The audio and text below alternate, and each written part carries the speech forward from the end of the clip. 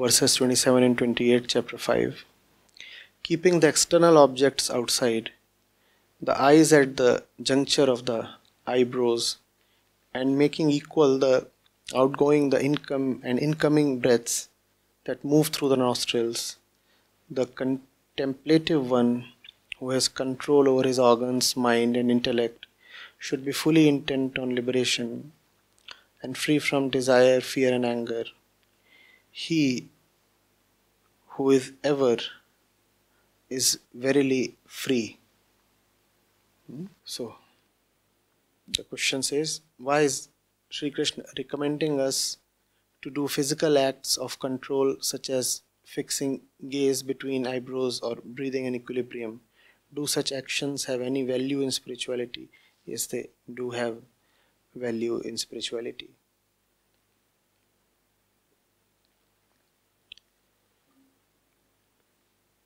The body and the mind are obviously related.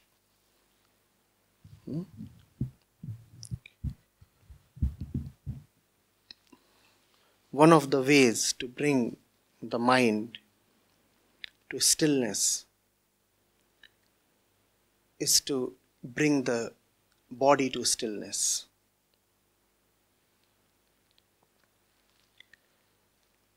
Many a times this is the only way. Why? Because the body is gross and easy to perceive.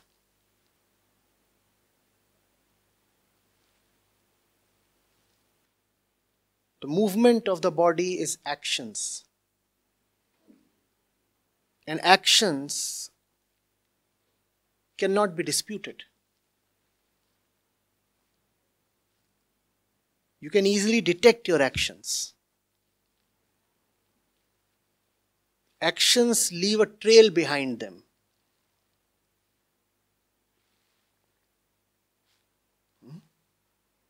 Your actions can be recorded in a camera.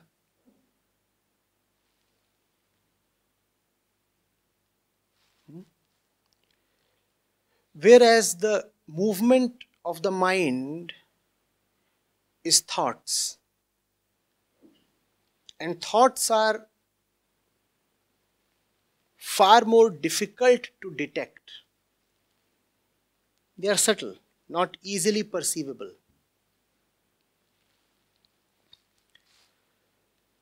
The one who lives in a gross dimension will find it very difficult to detect something subtle.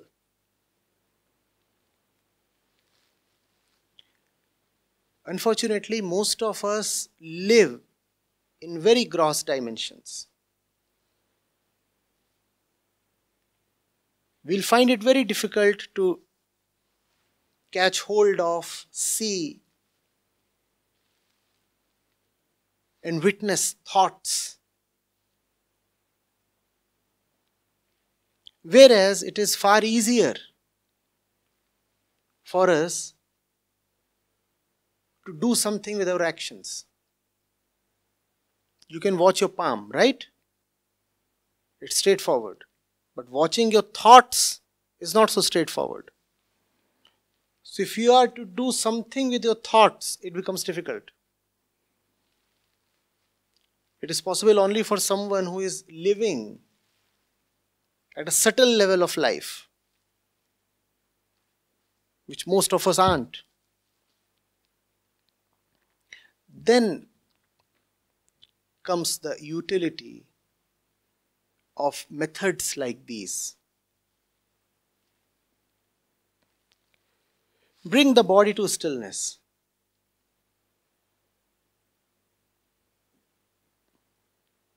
And from that, it is hoped that the mind will also come to a certain stillness. Better than this would have been to work on the mind, because the mind is more fundamental than the body. If you work on the mind, then the body would automatically be taken care of. But a vast majority of people are just incapable of working on the mind. To them it is advised that you work on the body. Because you have lived at a bodily level. That's what your all your life has been. Living at the level of the body. So work on your body.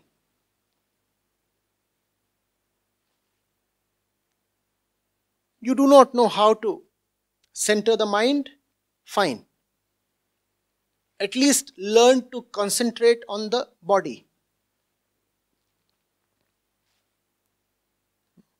You cannot watch your tendencies? Alright. At least watch your breath as you inhale and as you exhale. In some way, watching the inhalation and exhalation of breath is parallel to watching the rise and fall of thoughts.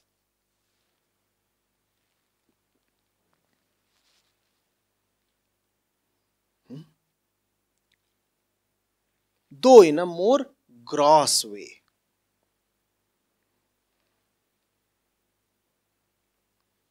Getting it?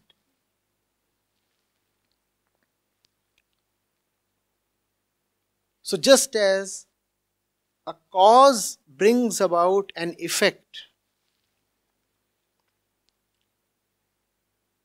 similarly, if you can somehow create an effect, the effect brings about the cause.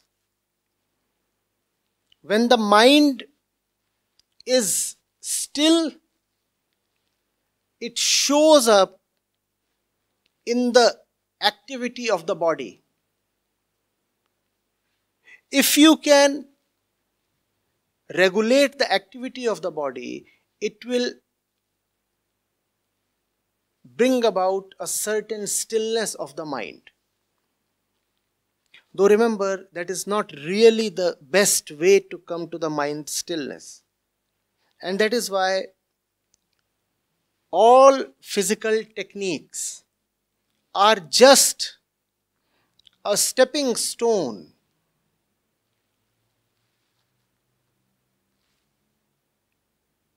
to the world of the mind.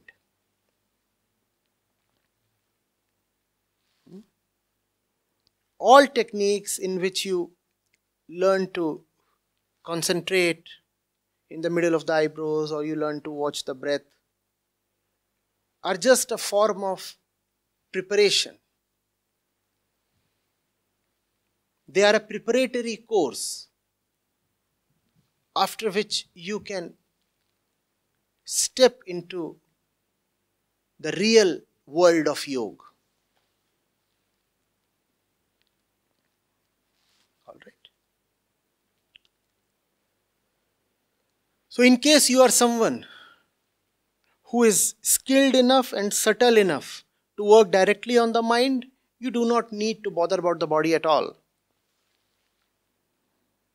But honestly, if you are not someone who is able to really be with the mind and watch it without attachment, without prejudice, then it is helpful to be a little humble and start with the body.